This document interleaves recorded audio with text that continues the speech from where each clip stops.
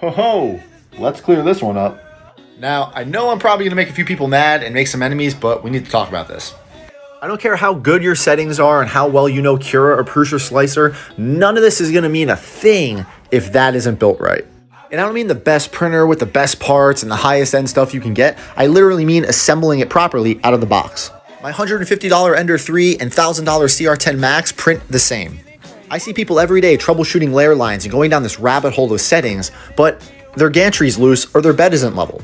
Imagine trying to get an alignment for your car, but your lug nuts are loose. It makes no sense.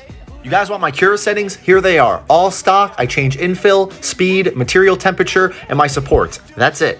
These are all super basic settings, and they're going to change per the model or design you're printing. As for filament, I've printed more in 2 years than most people will ever print in their lives, and filament brand has really never mattered to me. Don't get me wrong, settings do help, but understand the machine before you try to control it.